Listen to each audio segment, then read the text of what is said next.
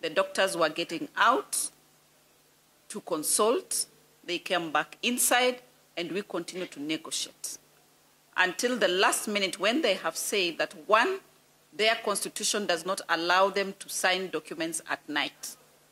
Number two, on the issues that they introduce that were not initially in the document.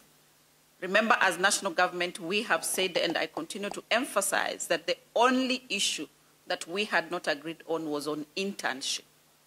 And the court yesterday did direct that the issue of internship be consolidated with the matter in court in Eldoret and be held in abeyance unless parties are able to discuss.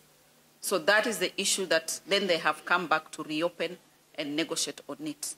The other issue that they have brought that was not there initially is that they want government to pay salaries to self-sponsored registrars.